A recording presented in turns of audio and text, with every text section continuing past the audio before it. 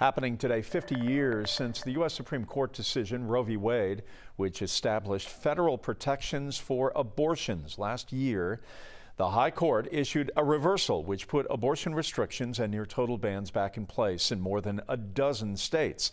Today, on the steps of the state capitol, backers of legalized abortion were calling for the repeal of Georgia's 6-week abortion ban and the expansion of abortion rights at both the federal and the state level. It caps a weekend of debate on both sides of the issue. Yesterday, the advocacy group Amplify Georgia Collaborative held a webinar explaining why abortions should be made legal nationwide.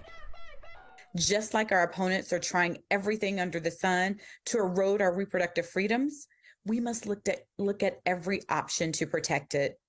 That is how we think beyond Roe and keep abortion legal, available, and accessible for all. We also talked with Suzanne Guy, the founder of the group Life Initiatives and Values. She says her personal story of a troubled pregnancy made her become an advocate for keeping Roe overturned. My heart is so much for the women. Yes, I want to see full protection for those innocent human beings in the womb that deserve full protection.